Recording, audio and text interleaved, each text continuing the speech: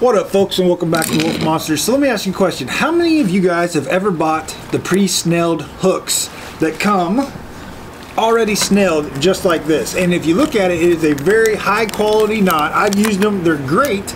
But then I was thinking, I was like, you know, I wonder how many people actually don't know how to tie their own knot. So I'm going to show you how to tie this exact same knot, same type quality, and you won't have to buy the pre-packaged ones. So let's hop to it.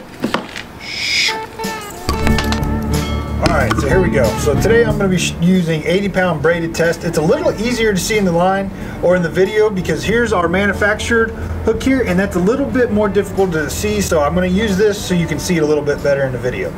So what you first want to do is take your hook, run your tag in through your eyelet, and pull you out about 4 inches is what you want to do here.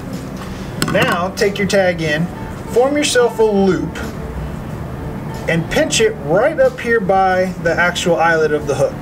Now all you're going to do is you're going to go through that loop that you have formed with the tag in anywhere from 6 to 9 times. So 1,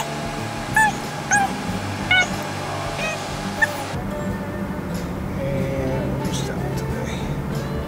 alright, and so now that you've done that, that's what the knot is starting to look like. Now go ahead and hold on to your tag in over here and go ahead and start to pull on your main line. When you do that, you'll see that the snell starts to form, and then this is where you actually want to go ahead and wet it. Go ahead and start pulled tight, and now just go ahead and pull your main line until it pulls it down to the eyelet, just like that. Go ahead, cut off that tag in,